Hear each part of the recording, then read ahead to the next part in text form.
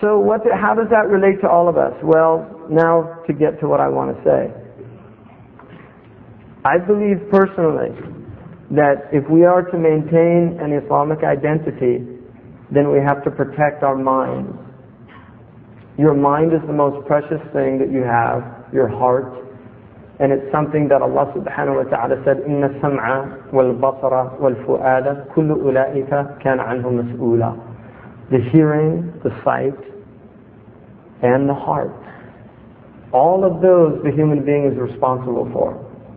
You're responsible for them. Now the thing about why hearing first, and then sight, and then the heart. The reason the Quran almost always has hearing precedes sight. If you look in the Quran, you'll always see sama' precedes basar. And the reason for that, one of the reasons, is that hearing is circular. It's not linear. The eye looks linearly. Hearing is circular. You can hear people from behind you.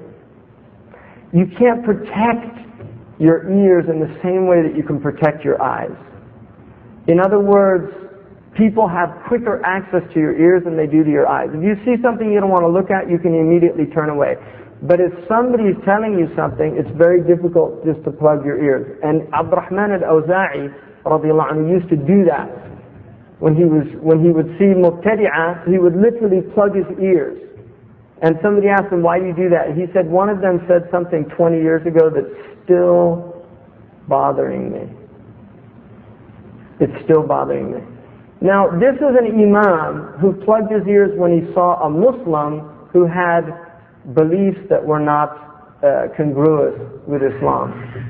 What do you make of people that have spent 20 years, Muslims, watching kafir television every day of their life? What are we doing? How is that affecting us? How is that affecting us if you turn on your television when you go home and you watch every possible haram thing that's imaginable? One of the things that the ulama say, it's haram to watch the haram, to look at the haram. What is that doing to our hearts? And how do we preserve our spiritual integrity if that's the state that we're in? How do we do that? So the first thing I really feel that everybody has to do as Muslims, we have to turn off the TV. How many people, I'm really serious about this, how many people in here are willing to do that?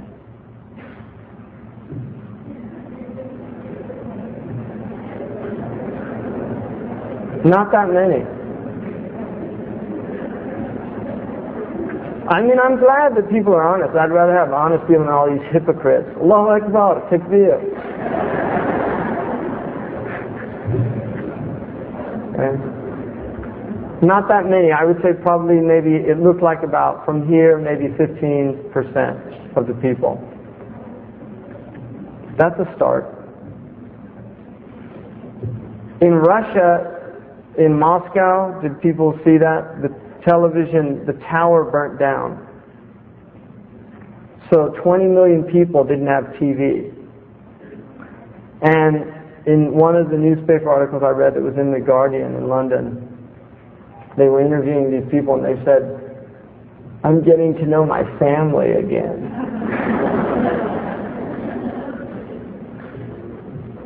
And one lady said, I hadn't realized how much my husband had aged.